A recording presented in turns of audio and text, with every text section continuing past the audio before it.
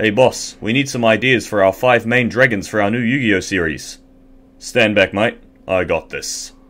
Cosmic Phenomena, Burning Devils, Beautiful Flowers, Ancient Fairies. Burb. Yu-Gi-Oh 5Ds is the best Yu-Gi-Oh series ever made. Or at least the first half is. Best characters, best story, and the best ace monsters, as we've covered in these handy 4 videos I've made so far. However, the series does get a bit worse after the Dark Sinus arc. The characters, the story, and indeed, the ace monsters. Stardust Dragon is still a useful negator with an extensive line of evolutions. Black Rose Dragon is a field nuke that will never go out of style. Red Dragon Archfiend the original is there, and Ancient Fairy Dragon ended up being so good it got banned for several years. So in introducing the legendary 5th dragon of Yu-Gi-Oh 5Ds, what did we get? We got Blackwing Dragon, signature dragon of Crow Hogan. And the quality downgrade for this dragon says more about the state of late Yu-Gi-Oh 5Ds than I ever could. Blackwing Dragon is a level 8 Dark Dragon generic synchro monster with 2800 attack, 1600 defense, and the following effect. If you would take damage from a card effect, place 1 black feather counter on this card instead. This card loses 700 attack for each black feather counter on it. Once per turn, you can remove all black feather counters from this card, then target one face-up monster your opponent controls. That target loses 700 attack for each black feather counter removed, and if it does, inflict damage to your opponent equal to the attack lost by this effect. This is certainly one of the effects of all time. Obviously, Blackwing Dragon is the worst of the 6 Sinnoh Dragons by quite a long way. Nullifying burn damage is not a great effect, especially when doing so makes your dragon very easy to run over. I know the idea is to build up a few counters then burn your opponent back for everything you negated. However, the fact that it's not a quick effect means old Blackwinged is going to get slapped up long before you get a chance to deal a maximum of 2800 burn damage. And that's also ignoring the fact that it A has to target a monster, and B has no protection otherwise. It's not a good dragon. I'm not actually sure why it exists, because now it takes the total dragon count to 6 in the series, and 60 sounds like a flavor of monster energy. But hey, don't worry, there's a manga equivalent to Blackwing Dragon, and the manga counterparts for Red Dragon Archfiend and Black Rose are actually really quite good, with Stardust Spark Dragon and Ancient Pixie Dragon being fine monsters in their own right. So, is this where we see the redemption for the Blackwing Dragon clan? Well, no. Blackfeather Dark Rage Dragon is one of the coolest monster names I've ever heard, and it's a crying shame it's stuck on such a mediocre monster. It has the same type and stats as the original Blackwing Dragon and the following effect. Once per turn, when you take damage, you can send up to 5 cards from the top of your deck to the graveyard. Then, if any monsters were sent to the graveyard by this effect, this card gains 400 attack. If I blurred out the name of this card in the picture, you'd probably think it was a Lightsworn, or a zombie. You know, 2 decks that actually like milling their own cards.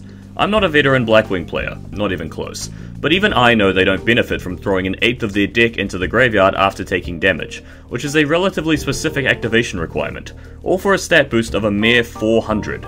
Some cards should really take notes. It doesn't even gain 400 for each monster, so if your opponent is controlling a Masked Beast Discardius, you still won't be able to get over it.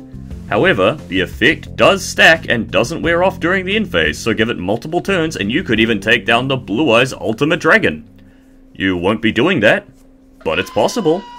I'm honestly amazed at how different the 2 versions of Blackwing Dragon ended up being, especially as this card doesn't even share the same archetype name as the original, so you can't help it with any of the support. It's a bad card made for a deck that probably and hopefully doesn't even exist. And for many years, that was Blackwing Dragon, another 2 dragons lost to the annals of time. While Ancient Fairy Dragon went on to boost meta decks to the point of being banned, Blackwing Dragon was taking up space in a binder as a rare nostalgia card. However, the Yu-Gi-Oh gods chose to look upon this chicken with favour, and we got a handful of Blackwing Dragon support cards. Yes, Black-Winged Dragon support, not generic Blackwing support, because then I'd have to cover all of Blackwings, and I barely just got back into making YouTube videos, and nothing would make me want to go into hiding again faster than having to do that. First up, we're going through the support monsters, starting with Blackwing Chinook the Snow Blast. It's a level 2 winged beast with 100 attack, 700 defense, and this effect. You can send this card from your hand or field to the graveyard, then target one face-up monster your opponent controls. Send one Blackwing Synchro monster or one Black-Winged Dragon from your extra deck to the graveyard, and if you do, until the end of this turn, the targeted monster loses 700 attack, also negate its effects. This is a quick effect if you control a Dark Synchro monster. You can only use this effect of Blackwing Chinook the Snowblast once per turn. There are two uses for this. First of all, as a more situational effect veiler that requires field presence in order to be a quick effect. The second is to get a Blackwing Dragon into the graveyard, turning it into a surprise tool that will help us later. I'm going to be talking about these cards purely in the context of a Black-Winged Dragon deck, not a Blackwing deck. And, for one of those, it's pretty alright. Chinook is a fine one-off if you don't want to run extra Foolish Burial. Next up is one of many tuners, Blackwing, Vada the Emblem of Wandering. I'm going to stop pointing out the attribute and type because it's clear these things are birds. Its level 2 has 800 attack and the following effect. If you control a Blackwing monster other than Blackwing Vada the Emblem of Wandering, you can special summon this card from your hand. You can only special summon Blackwing Vada the Emblem of Wandering once per turn this way. During your main phase, you can send this card on the field to the graveyard along with one or more non-tuner Blackwing monsters from your deck, so that the total levels sent equal exactly 8, and if you do, special summon one Blackwing Dragon from your extra deck. Also, you cannot special summon monsters from the extra deck for the rest of this turn, except dark monsters. You can only use this effect of Blackwing Vada the Emblem of Wandering once per turn. You'll find a common theme of Blackwing Dragon support cards is giving you access to the signature monster as quickly as possible, which is doable because the dragon isn't very good. Vata special summons itself from the hand, which is a wonderful effect for a tuner, and it acts as graveyard setup from the deck, while giving you your Blackwing Dragon. It's not treated as a synchro summon, but that's not really a big deal, and the extra deck limitations are fine because you probably won't be running anything except dark monsters anyway. For what it's meant to do, this is a very good card. Moving on to the level 4s, we have Blackwing Oster the South Wind. It's a tuner with 1300 attack and the following effects. Cannot be special summoned. When this card is normal summoned, you can target one of your banished level 4 or lower Blackwing monsters, special summon it in defense position. You can banish this card from the graveyard to activate one of the following effects. Place black feather counters on one Blackwing Dragon you control equal to the number of cards your opponent controls. Place one wedge counter on each face-up monster your opponent controls that does not have one. The normal summon requirement is a little annoying, but it's not as bad as you think with no Thung in your extra deck. It's not hard to get banished Blackwings with their own effects and Allure of Darkness, and this card brings one back for an easy synchro. The graveyard effects are fine. Placing black feather counters on your turn to allow for easier activation of Blackwing Dragon or their new synchro monster is novel if nothing else, and spreading wedge counters helps out Armor Master, full and standard versions, which are better monsters than Blackwing Dragon anyway. Oster is a solid Blackwing Dragon support card and an even better Blackwing card, as long as you have the normal summon to spare. Blackwing Sutri the Phantom Glimmer is a level 4 non-tuner with 1400 attack and defense with the following effects.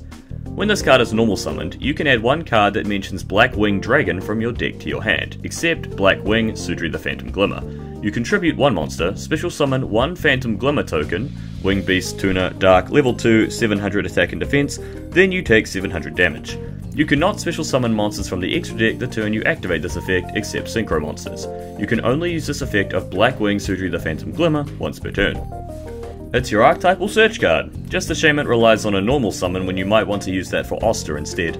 The support cards for Blackwing Dragon aren't that bad, so it's worth running one of these, but it's not to be maxed out on. The token spawning effect is also okay, allows for some more synchro plays, but it's more of a side attraction than anything else. Finally, our last main deck monster is Blackwing, Shamal the Sandstorm. It's a level 4 winged beast tuner with 1600 attack, no defense, and this effect. You can send this card from your hand or field to the graveyard, place one Black Feather Whirlwind from your deck face up in your spell and trap zone. If a Blackwing Synchro monster, or Black Winged Dragon, is special summoned to your field while this card is in your graveyard, except during the damage step, you can banish this card, then target one Blackwing monster in your graveyard, add it to your hand, then take 700 damage. You can only use each effect of Blackwing Shamal the Sandstorm once per turn. This is about what you'd expect when making a support card for a bad Synchro Dragon, while also being part of one of the biggest archetypes in the game. It directly activates one of the deck's better support cards straight from the deck. It allows for recovery of monsters, most of which have special summon conditions, and it does damage to you to trigger Blackwing Dragon's effect. The last part isn't going to scare anyone, but the first two effects are very useful, and worth running at least one of these birds. Okay, now onto the Blackwing Dragon spells and traps. I said Blackwing Dragon. Okay, there we go. Black Feather Whirlwind is the only spell card in this lineup. It's a continuous spell with this effect. Once per turn, if you special summon a Dark Synchro monster from the extra deck, except during the damage step, You can target one of your Blackwing monsters or Black-Winged Dragon that is banished or in your graveyard with less attack than the special summon monster, special summon it. Once per turn, if a dark monster you control would be destroyed by battle or card effect, you can remove one black feather counter from your field instead. All in all, it's a solid card. It gives more use to your black feather counters, now giving you board-wide protection, and it allows recycling of your synchro materials. The attack point restriction isn't really a big deal considering you'll be bringing back the weaker material for a stronger monster, so for a Blackwing Dragon deck, definitely run a few copies of this one. Their first trap card is Blackwing Twin Shadow. Shuffle two of your Blackwing monsters, one tuner and one non-tuner, that are banished and or in your graveyard into the deck/extra deck, special summon one Blackwing Synchro monster or Black-Winged Dragon from your extra deck whose level equals the total levels of those two monsters. This is treated as a synchro summon. If you control two or more Blackwing monsters, you can activate this card from your hand. You can only activate one of these cards per turn. It's a fine comeback card. It's able to summon any Blackwing Synchro monster, not just a Black-Winged Dragon, so it's got more versatility than just being a simple piece of legacy support. Especially considering if you need to make a comeback, I can think of several better extra deck monsters compared to this chicken. It's a fine one-off. Their first counter trap card is Blackbird Close. When a monster your opponent controls activates its effect, you can send one face-up Blackwing monster you control to the graveyard, negate the activation, and if you do, destroy it. Then, you can special summon one Black-Winged Dragon from your extra deck. If you control a Blackwing Synchro monster or Black-Winged Dragon, you can activate this card from your hand. See what I mean? They just give out Black-Winged Dragon for free these days. Or at least requiring you to negate a monster effect and lose a single Blackwing monster. Negating monster effects at spell speed 3 is always great. Losing a monster is tolerable, seeing as you're getting a new bigger one as part of the effect, and it being a potential hand trap if you have some existing setup is some extra sweetness to an already decent card. I recommend running one or two. Their final support card is Black Shadow Squall. When a spell or trap card is activated, remove one black feather counter from your field, negate the activation, and if you do, destroy that card. If you control Black-Winged Dragon, you can set this card from your graveyard, but banish it when it leaves the field. You can only use one Black Shadow Squall effect per turn, and only once that turn. Close handles the monsters, and Black Shadow handles the back row, at least in theory, when it's not busy bricking your hand. It's got an easier activation condition on paper, not requiring you to lose a monster, but it does require you to already have a Black-Winged Dragon on the field with some counters saved up, whereas Blackbird Close actively gets you closer to your ace monster. I run one Shadow Squall, but it could easily be cut. And with all those cards behind us, we get to the main event. I know this is slightly out of order for an archetype analysis, but please forgive my love for dramatic endings, especially when talking about a mediocre group of cards like this. The long-awaited, by like 3 people, evolution of Black-Winged Dragon is here. Black-Winged Assault Dragon. Not to be confused with Black-Winged Dragon Assault Mode, which probably won't be coming out within the next 3 decades. This is a level 10 Dark Dragon Synchro monster that requires 1 tuner Synchro monster plus 1 or more non-tuners. It has 3200 attack, 2800 defense, and the following effects. Must either be Synchro summoned or special summoned from your extra deck by banishing 1 tuner Synchro monster and 1 Black-Winged Dragon from your face-up field and or graveyard. Each time your opponent activates a monster effect, place 1 black feather counter on this card when that effect resolves, and if you do, inflict 700 damage to your opponent. During your opponent's turn, quick effect, you contribute this card with 4 or more black feather counters on it, destroy all cards on the field. All in all, it's not that bad. It's not on the same level as Red Nova Dragon or Shooting Star Dragon, not even close, but it's far above the original Black-Winged Dragon. Admittedly, it wasn't a high bar. The summoning condition is decently easy considering how many Synchro tuners Blackwings actively employ, and you can use materials from the graveyard as well, making this a situational comeback option for a Black-Winged Dragon deck, and the levels don't even have to match up. In addition, if you Synchro summon it legitimately using a Black-Winged Dragon, you can then summon another one straight away via the banishing effect, and you know what that means. Rank 10 trains, baby! Burning your opponent for using any monster effects is a fine ability, punishing them for overextending without going overboard, and the quick field nuke is a decent red flag that your opponent has to either deal with or cower away from, though bear in mind it will destroy your cards as well. The worst part about this card is the name, Black-Winged Assault Dragon. You lose any synergy with the support cards, like quickly loading it up with black feather counters with Oster, or giving the extra effects to the counter traps.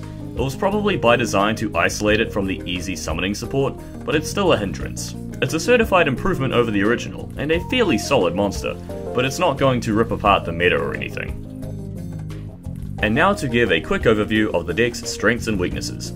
This isn't going to be that easy, considering I have to limit the context to just how good are these cards at supporting a bad Synchro Dragon and its better evolution. The biggest strength is its consistency. Blackwinged Dragon is basically given to you for free off of one card starts more often than not. You can safely run Allure of Darkness, and Blackwings have a bunch of consistency boosters all of their own. You can summon your chicken very easily, and Assault Dragon's alternate summoning method adds a recovery option. Other strengths? Well, there really aren't any, and I'll explain why as we move on to the weaknesses. The biggest one is that you get your main monster very easily, yes, but it's a bad monster. It has no protection and provides no protection, except from Trick Stars, I suppose. The stats aren't super strong, and the burn damage it can dish out isn't particularly scary. Assault Dragon helps with this, but that benefits from very few support cards, and it isn't enough of a step up to elevate Blackwinged Dragon to relevancy. Out of the two negates the group of cards has access to, one is pretty decent, and the other might not always be available to you. If you're swarming to synchro summon Blackwinged Dragon, you're probably better off summoning one of a dozen other more useful Blackwing synchro monsters that get more benefits from other support cards, have better effects, and will get you closer to winning the game. If you can make Assault Dragon, you can make Full Armor Master. Blackwinged Dragon doesn't fit into that archetype despite being made for the character who used it, and as its own thing, a deck built around it becomes an efficient production line producing mediocre product. Grading these cards is difficult, because again, I'm having to isolate them from Blackwings. I think these numbers are relatively fair, given the strength of the consistency and the mediocrity/weakness of everything else. If I included the whole Blackwing archetype, they'd be very different, but that's not something I'm willing to do. Here's a deck list focused on summoning Blackwinged Dragon and the Assault mode, with the Gustav Max thrown in for shits and giggles. I feel that it sums up my review. It summons Blackwinged Dragon very easily, and it doesn't really do much else. What can be said about Blackwinged Dragon? Ideally as little as possible. It's somewhat clear that this dragon was never really meant to exist, given a complete lack of presence in the anime up until its reveal in the second half, and being painfully mediocre when it did show up. It's cool that they threw this card a bone and gave it some dedicated support, and that support can be just as useful extending existing Blackwing strategies as well, arguably more so. Blackwinged Assault Dragon is a cool evolution, and a deck based on this chicken is playable at the very least, certainly no less so than a Legacy of the Worthless level archetype. So if this appeals to your nostalgia, you can see it fly onto the field in all of its glory, before getting sniped by just about anything under the sun. Now that we've gotten Blackwinged support, when are we going to finally get that ancient Fairy Dragon evolution? Fairy Dragon GX. Thank you everyone for watching this archetype analysis, though the term archetype here is looser than the card design team's screws when they designed the original Blackwing Dragon. If you think I've earned it, please check out my Patreon, link in the description. If you have any requests for archetypes, let me know in the comment section below and they'll be taken into consideration. I'm finally free from having to review all the Signer Dragons, so now my skies are wide open, and hopefully free of Blackwing Dragons. Like and subscribe if you enjoyed, and I will see you all in the next video.